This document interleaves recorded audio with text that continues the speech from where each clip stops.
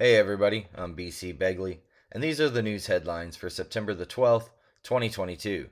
King Charles III joins procession behind coffin as Queen's beloved Scotland leads Britain's goodbye. Cannons boomed, ceremonial bodyguards brandishing longbows escorted the hearse, and all eyes were on the capital of Scotland, a country close to Queen Elizabeth II's heart, but also a place with its own often uneasy relationship to the crown. King Charles III led a royal procession behind the coffin of his mother as Britain's late, longest serving monarch traveled up the narrow, cobbled street of Edinburgh's Royal Mile from the palace of Holyrood House to St. Giles Cathedral. Vice President Kamala Harris, Hillary Clinton, emphasized fighting extremism and attacks from within in Sunday interviews. Vice President Kamala Harris and former Secretary of State Hillary Clinton sat down for interviews with NBC and CNN on Sunday and discussed the importance of fighting, quote, extremism and, quote, attacks from within. Mudslide traps drivers in Southern California as storms bring heavy rainfall over the region. A mudslide trapped multiple drivers in Southern California as storms drenched the region and brought flash flood warnings Sunday evening. Several motorists were rescued after their vehicles became stuck in a mud and debris flow on Pine Canyon Road in Lake Hughes area, which is about 65 miles north of Los Angeles, according to the LA County Fire Department. Sweden's far right makes gains in tightly contested election, results still too close to call. A group of right-wing political parties secured a razor-thin lead in Sweden's general election according to early results, and appear to be on course to defeat a left-wing bloc led by Swedish Prime Minister Magdalena Andersson.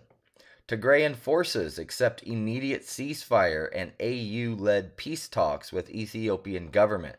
Forces in Ethiopia's Tigray region said they are ready to observe an immediate ceasefire and accept an African Union-led peace process to end a conflict with federal forces that has stretched for over nearly 2 years.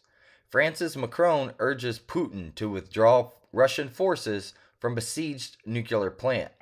French President Emmanuel Macron, one of the few Western leaders to keep an open dialogue with Russian President Vladimir Putin since the invasion of Ukraine started, urged the Kremlin in a phone call on Sunday to withdraw forces from the besieged Zaporizhia nuclear power plant.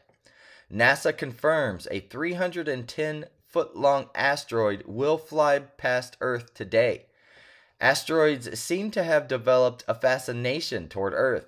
U.S. Space Agency NASA's Jet Propulsion Laboratory has announced that a 310-foot-wide asteroid called 2008 RW will fly past the pale blue dot known as Earth today.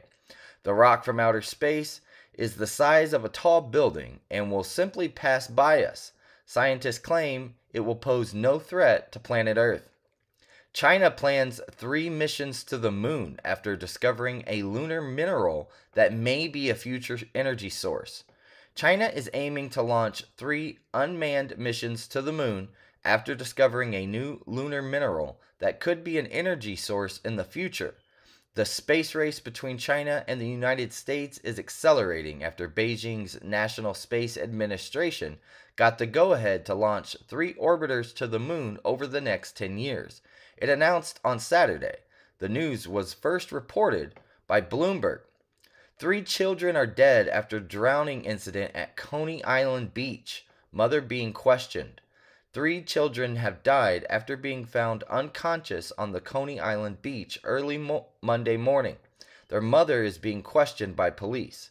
The children, a 3-month-old girl, a 4-year-old girl, and a 7-year-old boy, were rushed to the hospital by emergency medical service workers, but it was too late to save them.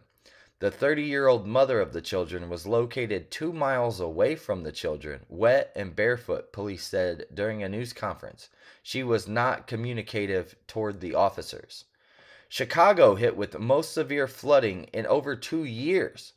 Chicago endured its most significant flooding in over 2 years, according to Ricky Castro, a National Weather Service meteorologist.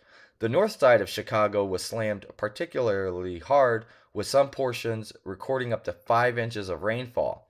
Other parts of the city got anywhere from 3 to 5 inches of rain, Castro said, and both O'Hare and Midway airports had recorded about 1.25 inches of rain. Las Vegas official accused of killing reporter will remain in office and still get paid. An elected official who allegedly murdered an investigative reporter in Los Angeles will remain in office for months and still get his paycheck while he sits in prison.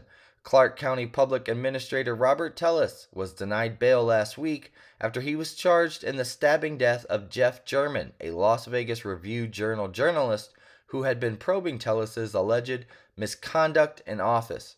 And those are the news headlines for September the 12th, 2022.